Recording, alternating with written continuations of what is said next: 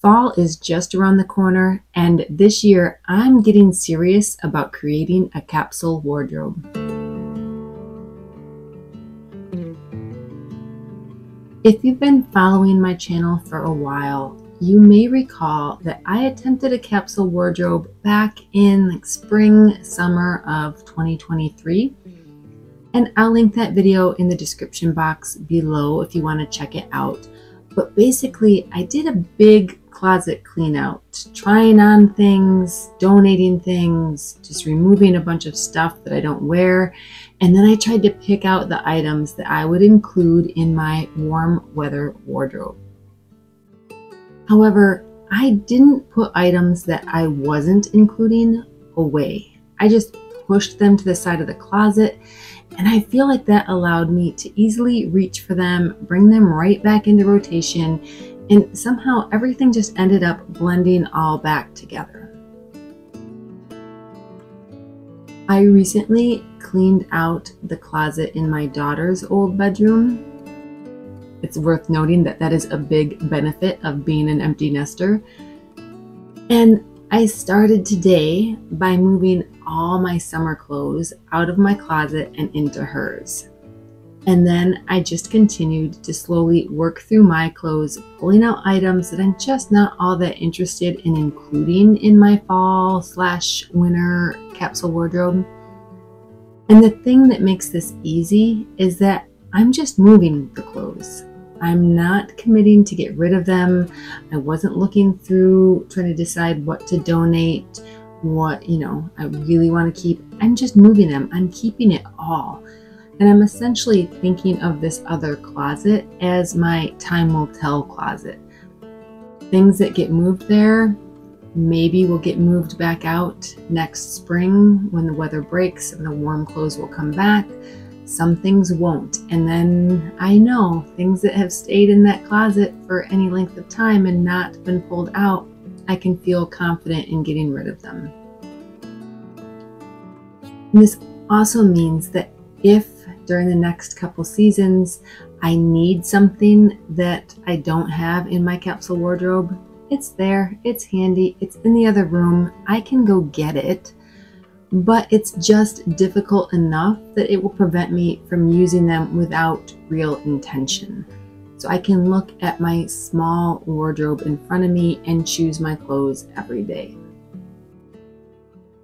Which brings me to the question, are you wondering why people would even bother with a capsule wardrobe?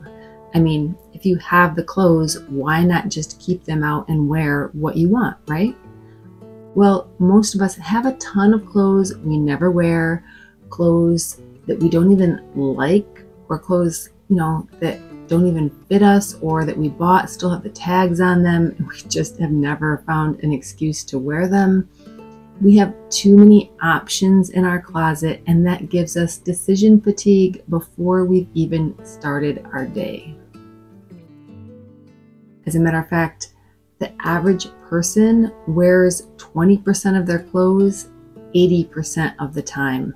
So that means you're already pretty much doing it. You already have sort of your capsule wardrobe, the clothes that you wear on repeat all the time. And the other 80% of stuff in your closet, you're rarely touching, you're rarely using. So why have it? Now, I get it. There's special occasions. There's things that you want every once in a while. You don't want to have to go out and buy a new dress every time you have to, go to an event, whether it be a wedding or something fancy. I get that.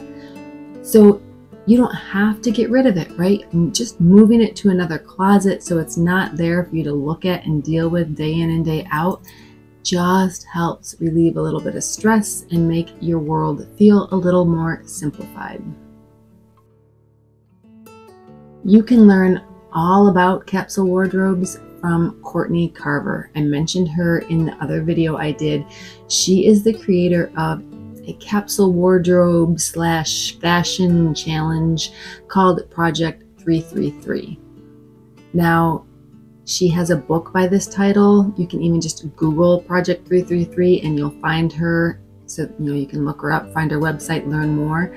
But the idea behind her project is that for 3 months, one season, she has 33 items of clothes.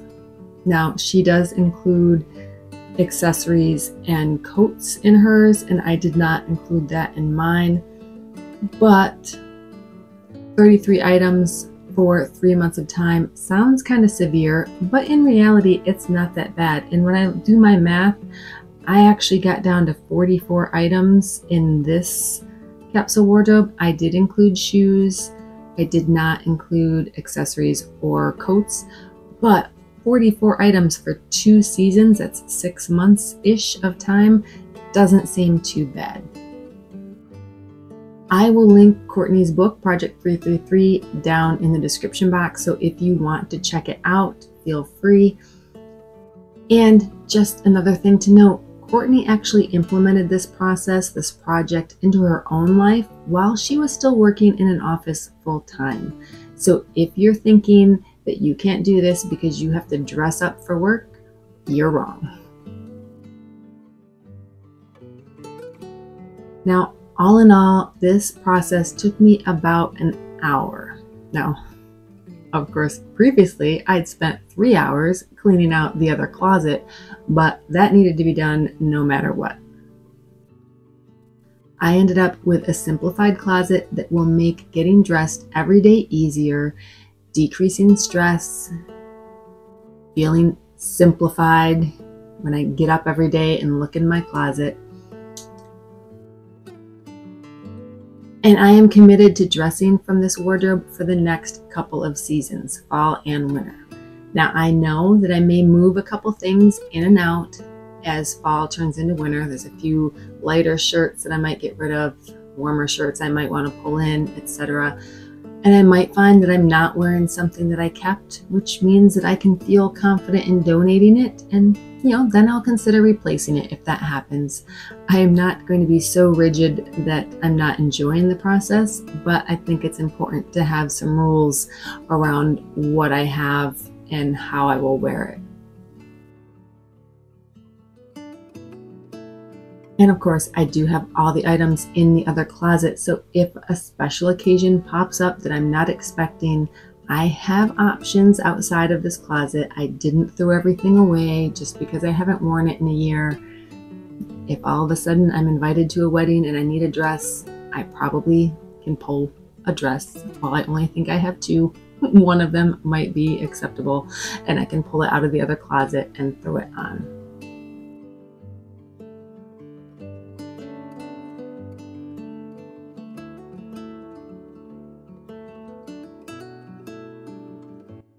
Excuse the bad lighting and the lack of makeup and the overall just sweaty grossness.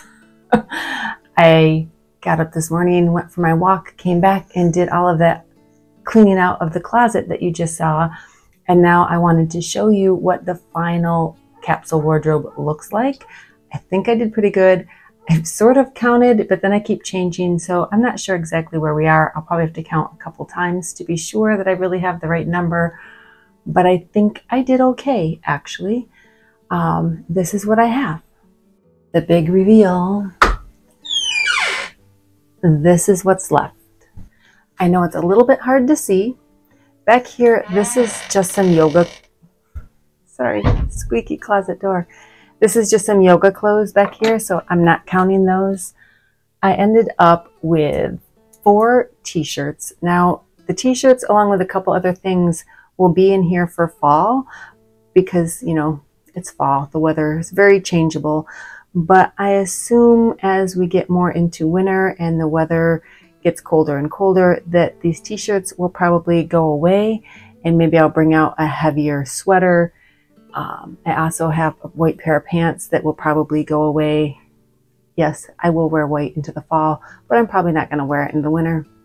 Although, who knows? But if I decide I'm not wearing it, I will probably get rid of the white pants, maybe pull out another pair of jeans. We shall see. But anyways, this is what we have. So 4 t-shirts. They're like a graphic tee, sort of a dressier tee, just a black tee and a striped tee for a little variety.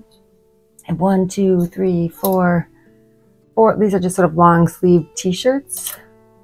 And then a couple They're not dressy by any stretch of the imagination, but they're a little more blousey, little dressier more than a long sleeve tee. You could dress these up easily or dress them down, whatever.